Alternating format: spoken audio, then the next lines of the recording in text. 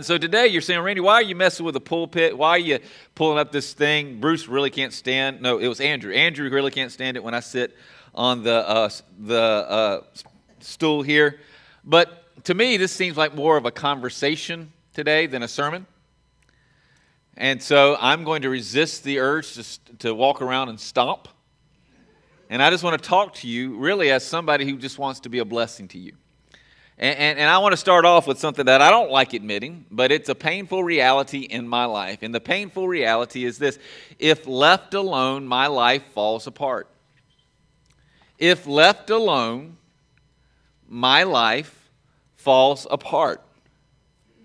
You look back over the 48 years of my existence, and the times that the evil one or my sin nature has been successful in separating me from people, isolating me from people, those are the time that my life falls apart. If you're ever wondering, we were just talking about how God speaks to us. If you ever wonder if the devil speaks to you, if the evil one speaks to you, any thought in your head that says don't hang out with people, isolate yourself from people, be a hermit, that is the evil one.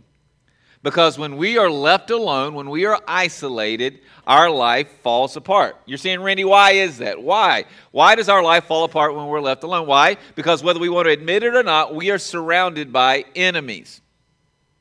Do me a favor, say this out loud. I have an enemy. Say it again. I have an enemy. You see, whether you want to admit it or not, you have enemies in your life. Now, they may be inward enemies, enemies in your head, enemies in your heart, or they may be external enemies outside of your body, people around you. In fact, I'm going to give you something. If you're taking notes today, write this down. I want to give you some areas where you have enemies, whether you want to admit it or not. And it probably won't be on the screen, so you just have to listen, okay? The first area that you have an enemy is that you have spiritual enemies. You have spiritual enemies. What is the spiritual enemy? That is someone or something that attacks your relationship with God, His Word, or His people. Ooh, I wish I would have wrote that down. A spiritual enemy is someone or something in your life that attacks your relationship with God, His Word, or His people. And you have spiritual enemies whether you want to admit it or not. When Megan goes to school this week, well, she may be out for Easter, but when Megan goes to school, there are spiritual enemies all around her that are trying to attack and divide and destroy her spiritual life. The second type of enemies you have is what I call relational enemies. We have spiritual enemies, of course, but we also have relational enemies. We have enemies of our relationships. You have people out there that are trying to destroy your family relationships. You have people out there that are trying to destroy your friendships. It could be from within, it could be from without, but you have inner and outer relational enemies. The third type of enemy that you have is what I call physical enemies. You have physical enemies. Those are the people or things in your life that try to destroy the body that God gave you. The temple of the Holy Spirit if you are a Christian. And there are people out there, there are things out there that their sole purpose in life is to destroy you physically. I would be willing to wager that most of the commercials that you see in life for food are done by enemies of you. Because you'll be sitting there, bebopping through life. You'll be doing great, having a good day. You have honored God with your eating. You have honored God with your drinking. Then around 10 o'clock p.m., along comes a pizza commercial. Yeah, daggum. And you know you don't need a pizza. You're not hungry. But not only do you get a pizza, you get a deep dish pan pizza with a stuffed crust. And a soda, and then you wonder why you can't sleep at night. Why? A physical enemy of your soul. I believe, for example, when raising 5 kids now, going on 6, that there are enemies all around my children trying to destroy their body at an early age, tempting them to do things that they shouldn't do to their body and with their bodies. So we have physical enemies. Next, we have financial enemies. Write that down. We have financial enemies. You live in the richest country, community in the world. in the history of mankind, and yet, guess what? Most of you do not have money. Why? Because you have financial enemies, those who are trying to steal from your finances. That is why we know this as a church. We know this as leaders, and that's why every week we have to talk about finances around here. Why?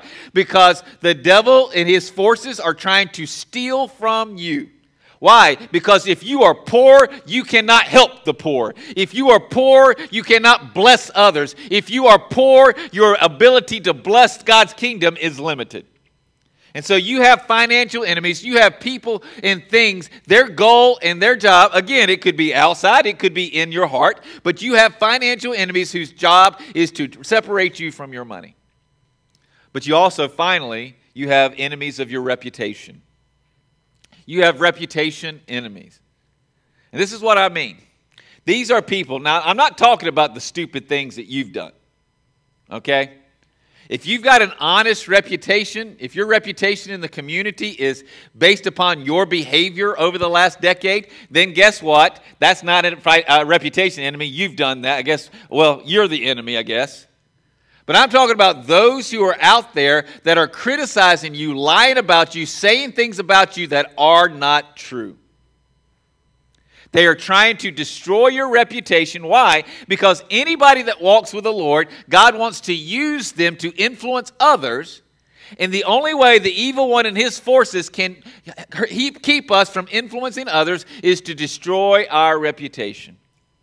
I have been amazed at how in the last decade, people have walked up to me who have actually gotten to know me, have had a conversation with me, and have said things like, well, you're nothing like what I heard. Number one, why is anybody talking about me? Who am I? What have I done that deserves people's mouth to be on my reputation?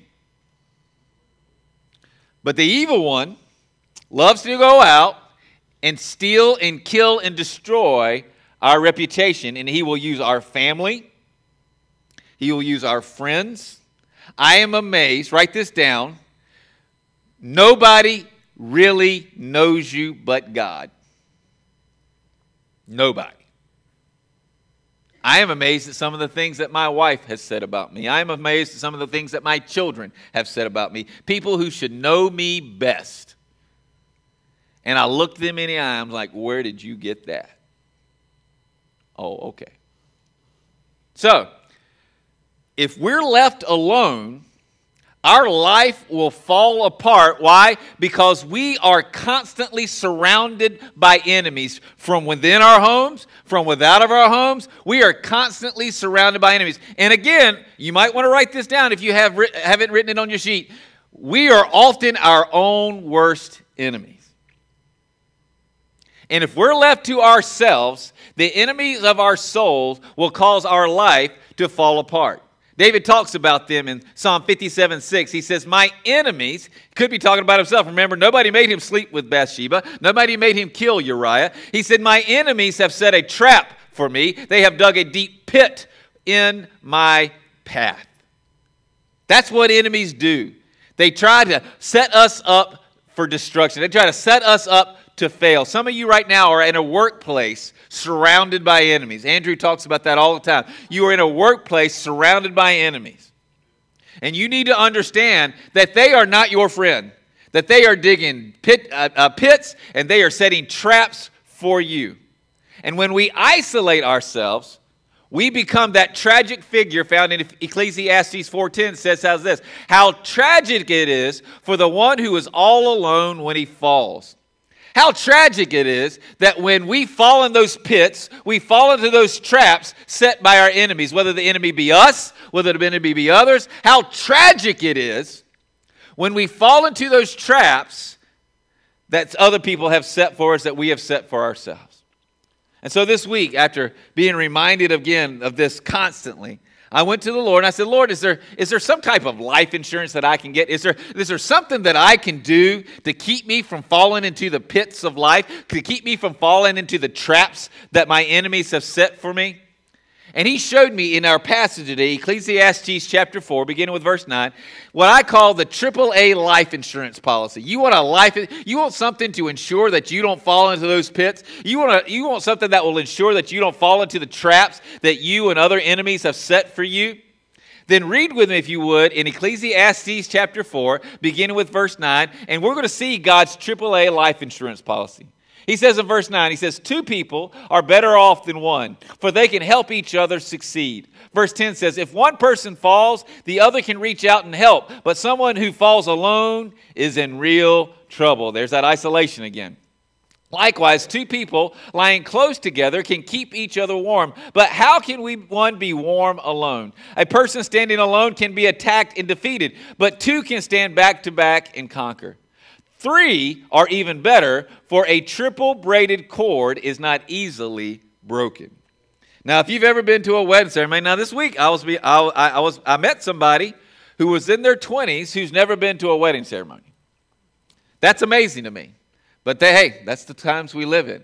But if you've ever been to a wedding ceremony, there's a good chance that you've heard those verses applied to marriage and God. And I get that. That's cool. But this passage was not written about marriage. This passage was practical advice for the Debbie Cobles of this world. How can she not fall into the pits of life? How can we not fall into the traps of the evil one? And growing up, my daddy always told me that AAA insurance was the best insurance around.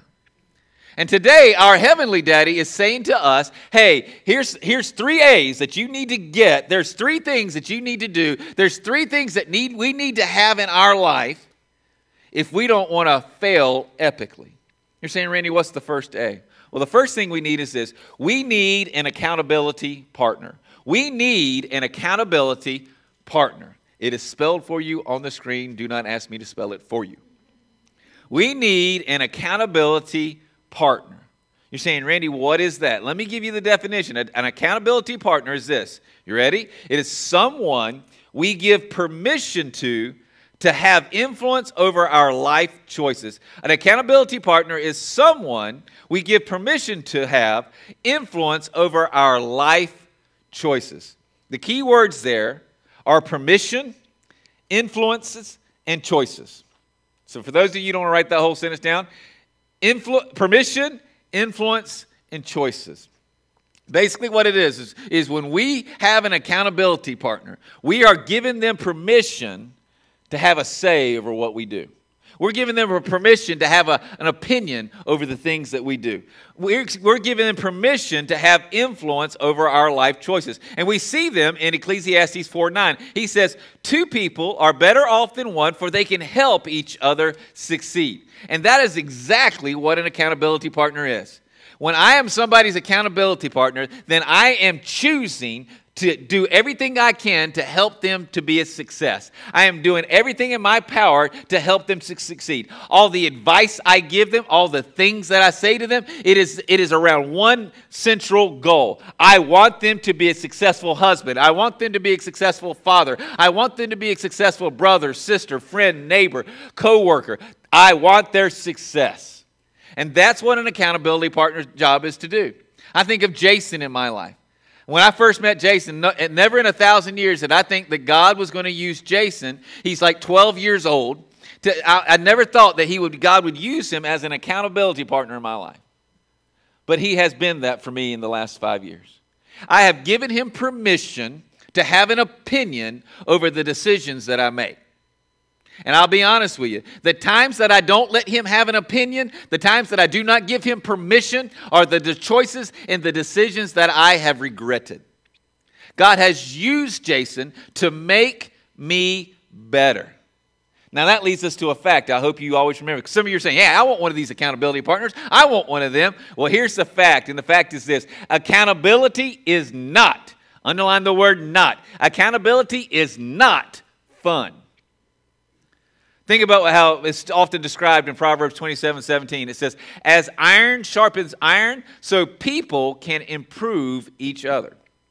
Now again, if you've never seen iron sharpening iron, the sharpening process is very uncomfortable. The sharpening process is most likely painful. In fact, some of you need to listen to me right now, because you're going around telling people that such and so is your accountability partner, and all y'all do is get together and giggle and laugh and cut up. That's not accountability. I'll tell you who's your accountability partner in your life. When you walk away from a conversation in their life and you're going, ow, that smarts. I'm thankful for it, but I didn't enjoy it. You know, I laugh all the time because, you know, Paul's one of the people that pursued me and asked me to be one of his accountability partner. And everybody acts like Paul's he's so lucky to have me as this accountability partner. Y'all don't know our conversations. He walks away all the time going, why in the world did I volunteer for this? Because I hurt his feelings all the time. And see, I personally believe, you can write this down if you don't want to. You don't have to if you don't want to. But I personally believe your accountability partner is the one who calls BS on you. They look at what you're doing and everybody else around you is telling you, go for it. You're awesome. You're great. You're wonderful. Your accountability partner is the only one that loves you enough to say you're stupid. Stop doing that. That's what accountability looks like. You're saying, Randy, why in the world would I want somebody to call me stupid? Why in the world would I volunteer for somebody to meet with me on a consistent basis and call me dumb? Why? Because we need someone in our life to reflect God to us. Notice what Hebrews 4:13 says. It says, nothing in all creation is hidden from God. Everything is naked and exposed before his eyes, and he is the one to whom we are accountable. We're basically asking with an accountability partner to reflect God. Because the Bible says whether we want to admit it or not, Barney's going to stand before a holy God one day, and he is going to be held accountable for how he is as a husband. He's going to be held accountable for how he is as a father and a brother and a friend and a church person. And we need somebody to deal with us now so that when we stand before God, it won't hurt so bad.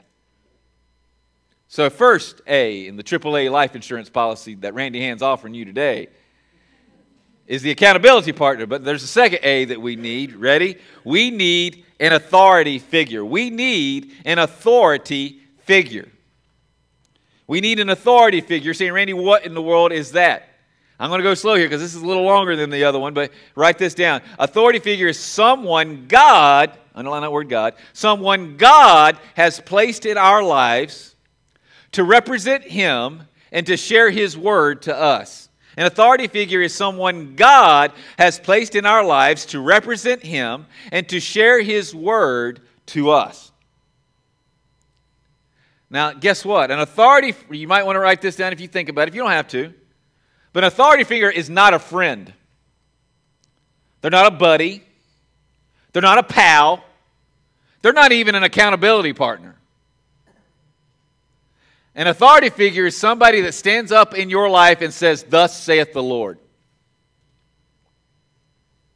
Could be a parent. I know that flies in the face of you parents today. All you want to be is a friend and a pal to your children. Your children need an authority figure. They need somebody to stand up and say, thus saith the Lord. Honor your father and mother. Thus saith the Lord. Love your neighbors. Thus saith the Lord. Obey the 10 commandments. Thus saith... We need authority figures more than we need friends. An authority figure is someone God has placed in our life to represent him and to share his word to us. We see it in Ecclesiastes 4:10. It says, if one person falls, then the other can reach out and help. Now here's the thing. An accountability partner might not help you. Because why? Because God's not going to speak to them. When he talks about reaching out and help, he's saying that God will give your, this is good. God will give your authority figure a supernatural word for you. That's why I don't understand why some of you refuse to talk to the authority figures in your life. Because it is only those people that you're like Rehoboam, you'll go out and talk to your friends. You're like Rehoboam, you'll go out and talk to your buddies. But you will not talk to the authority figures. And it's only the authority figures that God will specifically speak a word to them about your situation. I have been amazed in my life how people who humble themselves and come to me and say, hey, Randy, you are my pastor. Here's my question. Will you tell me what God says about this? And all of a sudden, the word of the Lord will come upon me, and wow. And I'm going, I didn't say that. I'm just a donkey that God used. You see, that authority figure is a supernatural person used by God to reach out and help us through life. You're saying, Randy, I don't know if I can do this. Randy, I've tried this before. I don't know if I can do this. Well, notice the truth, and the truth is key. If you don't write anything else down today, write this down.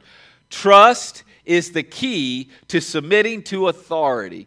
Trust is the key to submitting to authority.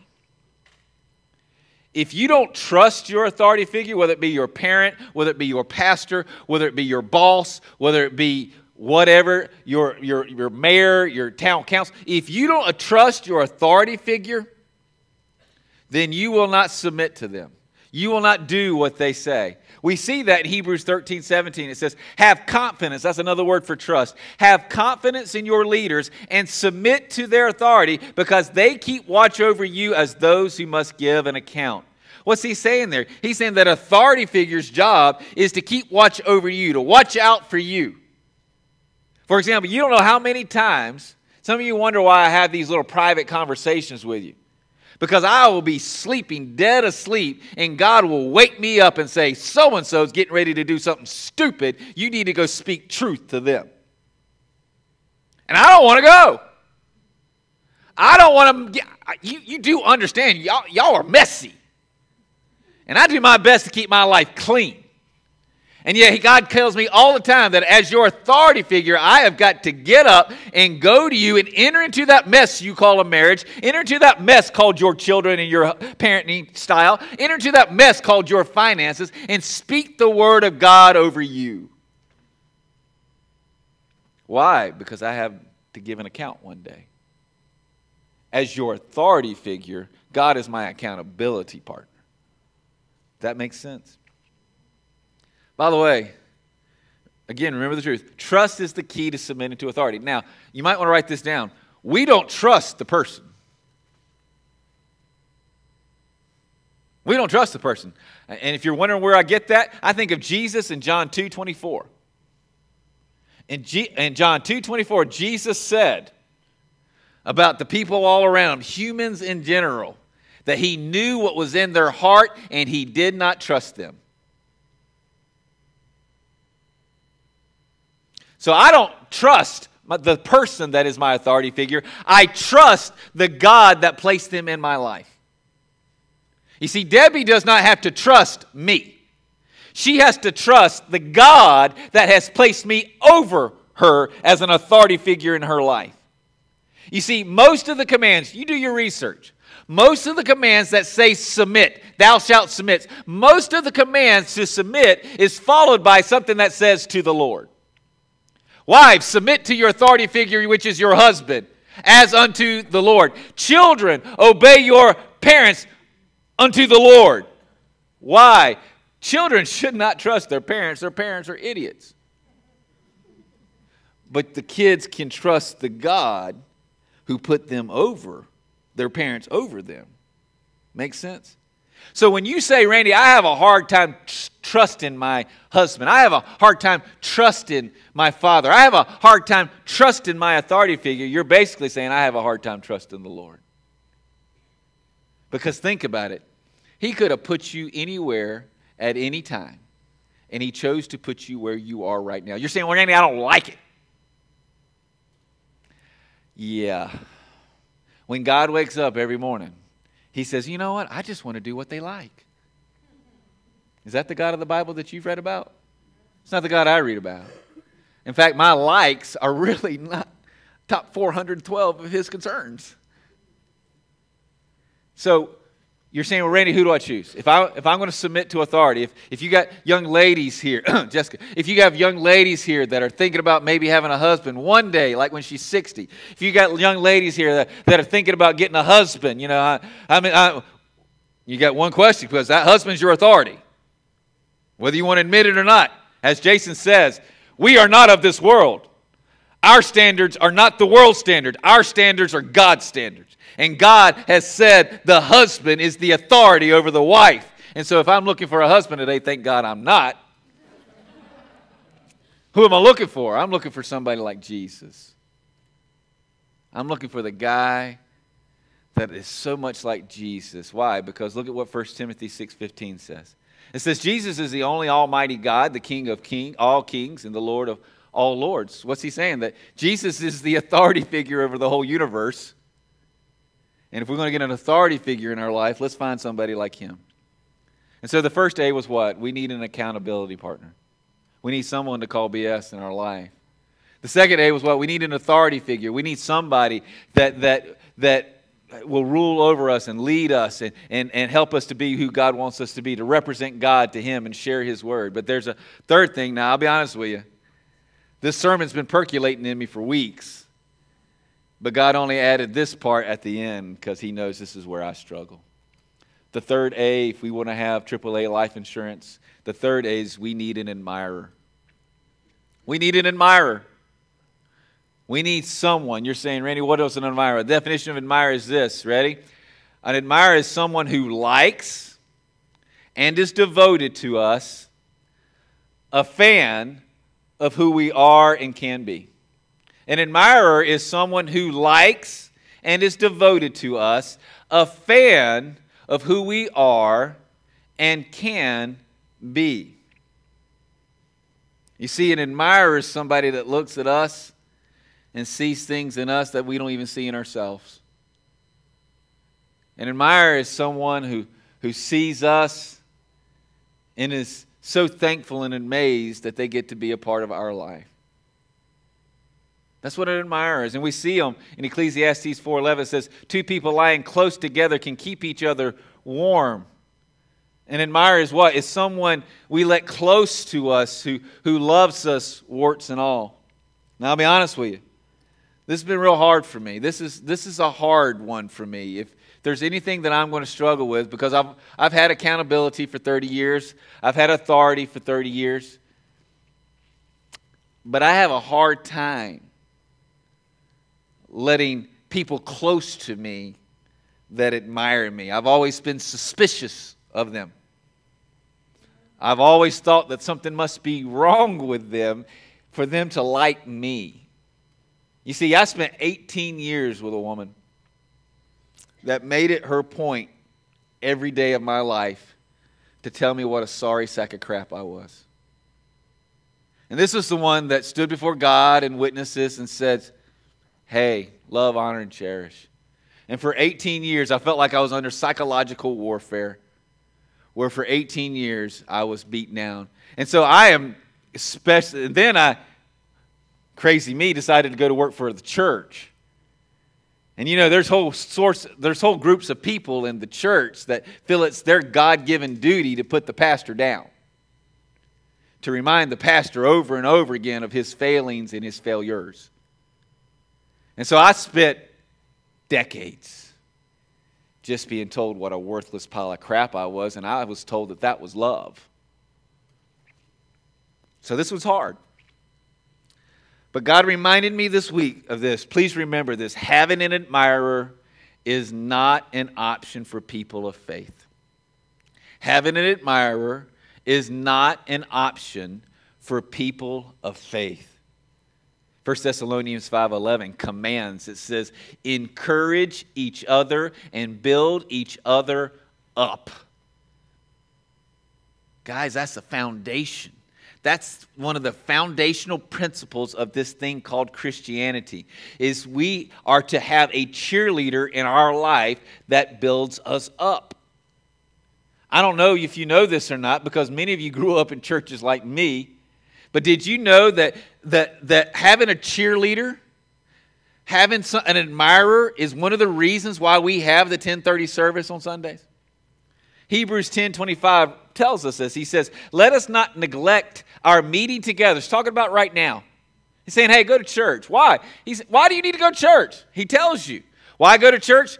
But let us not neglect our meeting together as some people do, but encourage one another. Do me a favor. If you write out beside Hebrews 10:25, you don't have to write the whole verse down, But write out the word cheerleader. He's saying that word encourage literally means cheerleader. It's where we get our modern day equivalent of a cheerleader. That he's saying that when you come to church, now it might not be during the sermon, but somehow, sometime during church, you should be encouraged. You should be cheerleaded. You should walk away from here saying, I can do this for another week. And if you don't, one or two things is happening. Either you're refusing the encouragement or we're failing. And I'm okay to say that we fail sometimes. But it is the reason why we get together. I think of the guy Barnabas in Acts. Notice what the verse said. Acts 4:36. There was a Christian named Joseph. So his name was really Joseph. We've called him Barnabas all our lives. But his name was Joseph. He says there was a Christian named Joseph, the one the apostles nicknamed Barnabas, which means son of encouragement. So he started off as a Joe, but then Jesus got a hold of him, and his name changed to Barnabas, which means son of encouragement. Means, think about it. Think about what an awesome dude this guy was. That he goes his whole life, his name's Joseph, but Jesus gets a hold of him, and he becomes such an encourager that the elders, the leaders of the church, changed his name to Barnabas, and then for the rest of the book, he's called Barnabas. By the way, he didn't wake up like that. He made the choice.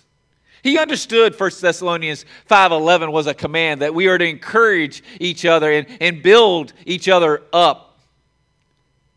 And so Joseph decided that, hey, I'm going to make that a reality. And he did it so well that his name changed to Barnabas, which means son of encouragement. Now, here's the thing.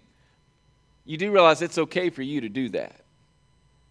Can I give you permission? Because some of you husbands, some of you wives, somehow, someway, you think it's evil to be an encouragement to your spouse, to be that person, that admirer to your spouse. You think it's your God-given right to put them down all the time. Can I give you permission today to brag on your family?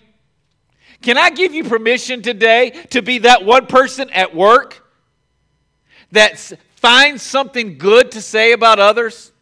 Can I give you permission today to be so awesome that the people in your life change your name to Barnabas?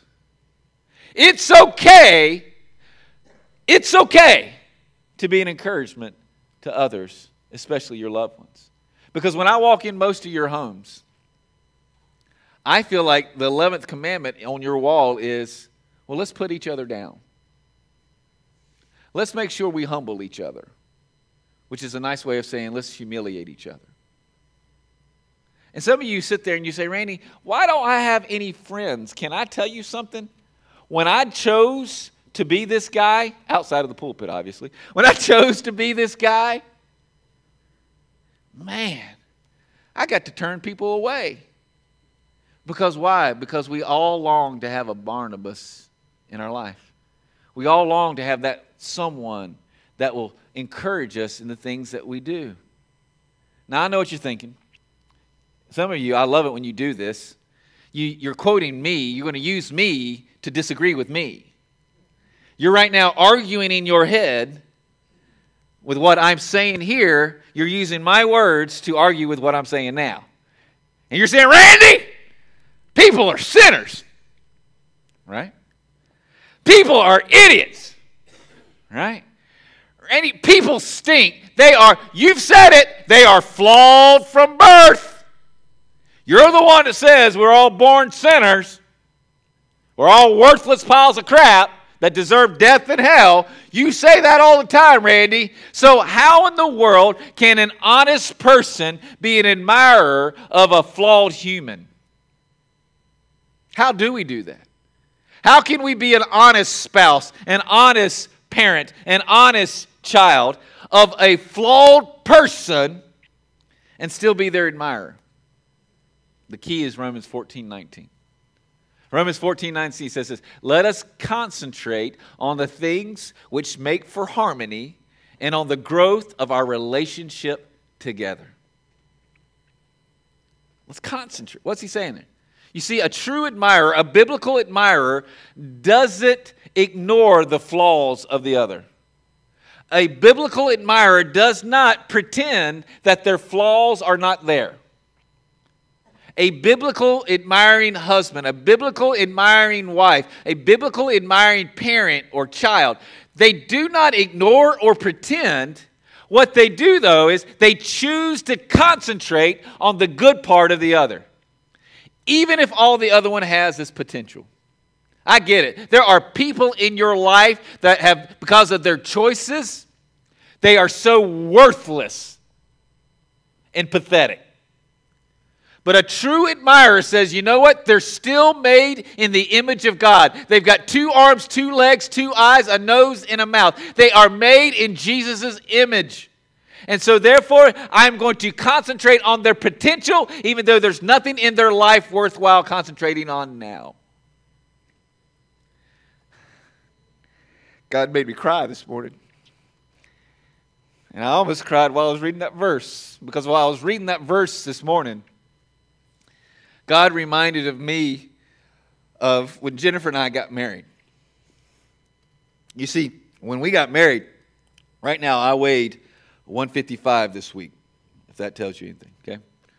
When we got married, I was a little bit taller than I am now because I'm firmly convinced I've shrunk. Because 10 years has been a long 10 years. Y'all's burdens have been heavy to bear. Okay? But when we got married, I was 185 pounds.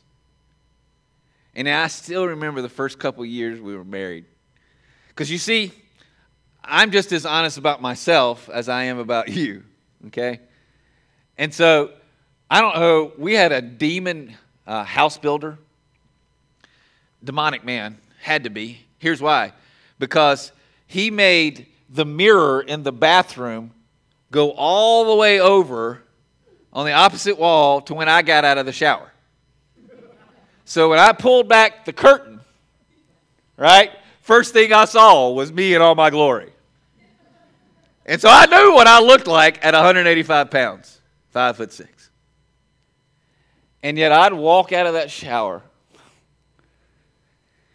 and my wife would be pinching me and tickling me and rubbing me and trying to get me to go be a newlywed with her.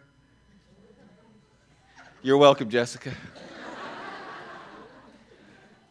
And I would literally be sitting there thinking while she was doing that, what the heck fire does she see? Because I just saw me in the mirror. But what did she do? She saw my potential even when it wasn't a reality. She saw the me that was on the inside that was covered by 40 pounds of fat. And she was attracted, and she admired, and she had loved that guy, not the one that she had to lay beside every night. That's an admirer, guys. And that's what God has called us to do for others. Some of you are thinking right now, you're saying, Randy, I don't even think that even God likes me. How could somebody else like me when the God who created me, I don't even think he likes me? Well, there's a reason why God put those little books in the Bible.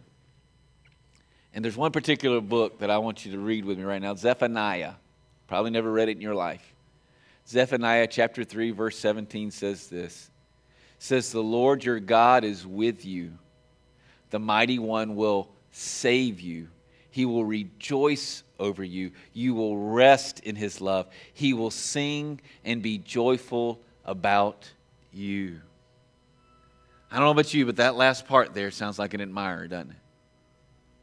So how do we get that? How do we get, because we know the Bible, the same Bible also says that if we're not a Christian, that God is our enemy. He's not our admirer. So how do we go from being an enemy of God to where he's our admirer? Well, look at that first phrase. He is the mighty one who will save you.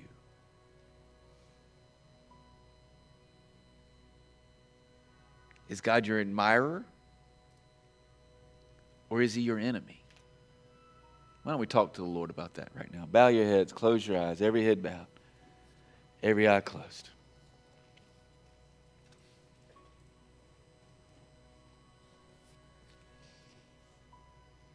You say, Randy, what's the big deal about getting saved? That just sounds like somebody wanting to pad his stats.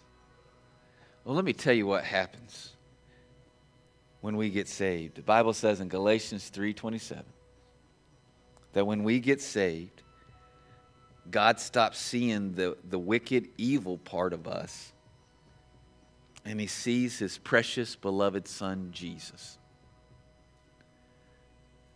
The verse literally describes it as us putting on new clothes. That we wear Jesus like clothes. So that the only way that, and you do understand this, the only way God can become your admirer and stop being your enemies is if you are saved into Jesus. So that then all He sees is Jesus. He doesn't see you and your sin. So I wonder, have you been saved today? Not saved like you may have thought the hundreds of times some of you have been in this church. I'm talking about saved like that. Has there ever been a time when you asked God to kill that nasty, sinful part of you and then clothe you with Jesus so that God the Father will love you like He loves His Son? Has that happened to you? Because if it hasn't, it can. It can. Let me encourage you. Let me be your Barnabas and say, I know it's rough to have the bad part of you to die. I get it. It was hard for me too. But can I promise you this, that it's worth it on the other side? I am on the other side of this equation saying, please come follow. Follow me as I follow Jesus. And that, yeah, it's rough to die. I get it. Nobody wants to die. But not even spiritually. But if you will allow God to kill the old you and give you a new heart, He will go from being your enemy to being your biggest fan. And I don't know about you, but I need all the fans I can get in my life. So you're saying, Randy, how do I do that? Well, in just a few seconds, I'm going to pray a simple prayer. And if you'll pray this prayer with me, not to me, but if you'll pray this prayer with me, then God will kill that old you. He'll clothe you with Jesus, and He'll go from being your enemy to being your friend. You're saying, Randy, do I need to pray it out loud? You don't have to. I would love for you to, because sometimes it's so easy to forget. But I am going to ask those who have called upon the name of the Lord, who are saved, to pray this prayer with me as a renewal of their vow to God, but also as an encouragement. Be a Barnabas, Christian. Be a Barnabas to those who are praying this for the first time today. Would you pray with me right now? Would you just pray, Dear Jesus, I'm a sinner. Please forgive me of my sin. Come into my heart. Be my Savior and Lord. And Jesus, help me to live for you. It's in your name I pray. Oh, let me pray for you right now. Dear God, I know that a lot of things are going along in our minds right now. We've got so many thoughts and ideas. And Lord, I just pray for the one who just prayed that prayer with me for the first time, that they let the old them die and they put on Jesus like clothes. Lord, first of all, help them to know that it's forever. That once you adopt them, you never let them go. And that, Lord, help them to know that that's why they can pray. That in the past their prayers have bounced off the ceiling, but now they can pray because when we pray now, Lord God, Father, you hear Jesus. Teach them that, Lord God. And Lord, give them a supernatural desire to read your Bible. If I need to buy them one, so be it. Lord, be with us now. Most of us are Christians, or think we are. And Lord, I pray that you'll be with this service, be with this invitation. Help us to do business with you in a real and a powerful way. It's in your name I ask. Amen.